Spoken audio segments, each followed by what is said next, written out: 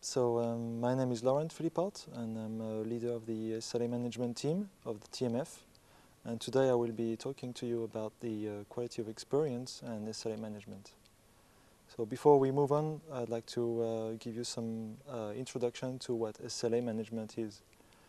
And so SLA management is about defining contractual agreements between parties like a service provider and a customer, or a service provider and a content provider.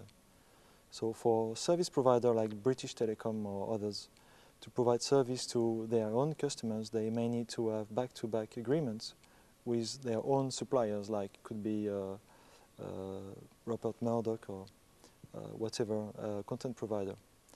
And so the objective of SLA management team is to define recommendations for how these SLAs should be established and make sure the metrics that are used in these SLAs represent the opinion of the end customer.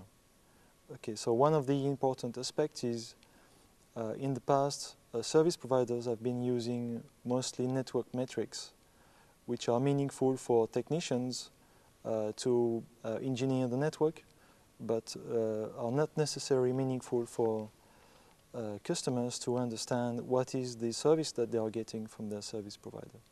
And so that's why the SLA management is addressing these topics with quality of experience measurements.